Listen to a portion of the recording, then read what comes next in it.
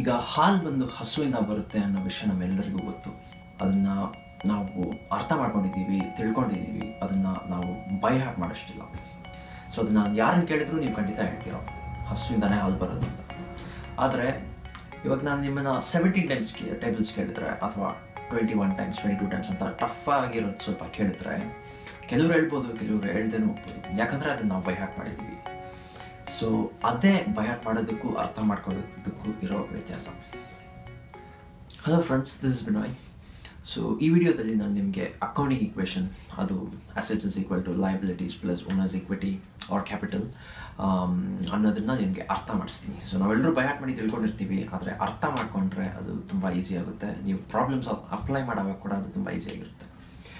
So ಇವಾಗ ಒಂದು simple example ಕೊಡ್ತೀನಿ ತಗೊಳ್ಳಿ. ನೀವೊಂದು ಒಳ್ಳೆ ಒಂದು ಬಿಸ್ನೆಸ್ ಶುರು ಮಾಡಬೇಕಂತ ಇದ್ದರೆ, ಒಂದು ಹಾಲು ಬಿಸ್ನೆಸ್ಸೇ ಅಂದ್ಕೊಳ್ಳೋಣ. ಸೊ ನಿಮಗೆ ಏನು ಬೇಕು ಹಾಲು ಬಿಸ್ನೆಸ್ ಮಾಡೋಕ್ಕೆ? ಫಸ್ಟ್ ಬಂದು ಹಸು ಬೇಕು. ಸೊ ಅದೇ ನಿಮ್ಮ ಆಸ್ತಿ. ಸೊ ಇವಾಗ ಒಂದು ಹಸು 5,000 ಅಂತ ಇಟ್ಕೊಳ್ಳಿ. ಸೊ ನಿಮ್ಮ ಹತ್ರ 2,000 ಇದೆ. ಸೊ ಇನ್ನೂ 3,000 ನಿಮಗೆ ಬೇಕು. ಸೊ ಅದಕ್ಕೆ ಏನು ಮಾಡ್ತೀರಾ? ಸಾಲ ಮಾಡ್ತೀರಾ. ನಿಮ್ಮ ಫ್ರೆಂಡ್ಸನ್ನ ಕೇಳ್ತೀರಾ ಅಥವಾ ಬ್ಯಾಂಕಲ್ಲಿ ಸಾಲ ಮಾಡ್ತೀರೋ, ಹೆಂಗೋ ಹಂಗೆ ಬೇರೆ ಎಲ್ಲೋ ಆಚೆ ರೆಡಿ ಮಾಡ್ತೀವಿ. ಸೊ ನಿಮ್ಮ ದುಡ್ಡು ಅಂದರೆ 2,000 ಪ್ಲಸ್ ನೀವು ಮಾಡೋ ಸಾಲ ಅಂದರೆ 3,000, ಅವೆರಡೂ ಸೇರಿಸಿದಾಗಲೇ ನಿಮ್ಮ ಆಸ್ತಿ ಆಗೋದು. ಅದೇ ನಿಮ್ಮ ಹಸು.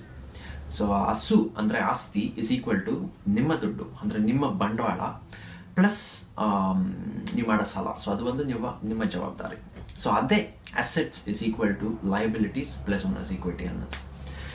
ಸೊ ಇದನ್ನು ನೀವು ತಿಳ್ಕೊಂಡ್ರೆ, ಸೊ ಇದೇ ಕಾನ್ಸೆಪ್ಟ್ ಅಂತ ನೀವು ಅರ್ಥ ಮಾಡ್ಕೊಂಡ್ರೆ, ನೀವು ಈ ಈಕ್ವೇಷನ್ನ ಫಸ್ಟ್ ಬರ್ಕೋಬೋದು. ಸೊ ಇದು ನಿಮ್ಗೆ ಯಾವಾಗಲೂ ಜ್ಞಾಪಕ ಇರಬೇಕಂದ್ರೆ ಒಂದು ಸಿಂಪಲ್ ಕಾನ್ಸೆಪ್ಟ್ ಜ್ಞಾಪಕ ಇಟ್ಕೊಳ್ಳಿ.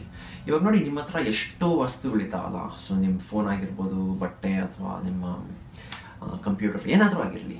ಸೊ ಅದು ನಿಮ್ಗೆ ಹೇಗೆ ಸಿಕ್ತು? ನಿಮ್ಮ ದುಡ್ಡಾದರೂ ಆಗಿರಬೇಕು ಅಥವಾ ನೀವು ಯಾರ ಹತ್ರ ಆದರೂ ಈಸ್ಕೊಂಡಾದರೂ ಅದನ್ನು ತೊಗೊಂಡಿರ್ಬೇಕು. ಸೊ ನಿಮ್ಮ ದುಡ್ಡು ಅಥವಾ ನಿಮ್ಮ ಸಾಲ. ಸೊ ಇವೆರಡೂ ಸೇರಿಸಿದಾಗಲೇ ನಿಮ್ಮ ವಸ್ತುಗಳು ನಿಮಗೆ ಸಿಗೋದು. ಸೊ ಅದೇ ನಿಮ್ಮ ಆಸ್ತಿ. ಸೊ ಅದೇ ಅದು assets is equal to liabilities plus owners equity. ಆಸ್ತಿಗಳು ಇಸ್ ಈಕ್ವಲ್ ಟು ನಿಮ್ಮ ಬಂಡವಾಳ ಅಂದರೆ ಕ್ಯಾಪಿಟಲ್ ಪ್ಲಸ್ ಏನದು ಜವಾಬ್ದಾರಿಗಳು ಲಯಬಿಲಿಟೀಸ್. ಸೊ ಇದನ್ನ ಜ್ಞಾಪಕ ಇಟ್ಕೊಳ್ಳಿ, ನಿಮಗೆ ಈ ಈಕ್ವೇಷನ್ ತುಂಬ ಈಸಿಯಾಗಿ ಅರ್ಥ ಆಗುತ್ತೆ. ಸೊ ಫ್ರೆಂಡ್ಸ್, ನಿಮಗೆ ಈ ಅಕೌಂಟಿಂಗ್ ಈಕ್ವೇಷನ್ ಅರ್ಥ ಆಗ್ದಿರಾ ಇದ್ದಿದ್ರೆ ಈ ವಿಡಿಯೋಯಿಂದ ಸ್ವಲ್ಪ ಆದರೂ ಹೆಲ್ಪ್ ಆಗಿದೆ ಅಂತ ಅಂದ್ಕೊಳ್ತಾ ಇದ್ದೀನಿ. So anyway, thank you so much for watching. ನಿಮ್ಮ ಸಮಯಕ್ಕೆ ತುಂಬ ಧನ್ಯವಾದಗಳು. ಸೊ ನಿಮಗೆ ಈ ವಿಡಿಯೋ ಇಷ್ಟ ಆಗಿದ್ದರೆ ಲೈಕ್ ಮಾಡಿ, ಶೇರ್ ಮಾಡಿ, ಸಬ್ಸ್ಕ್ರೈಬ್ ಕೂಡ ಮಾಡಿ.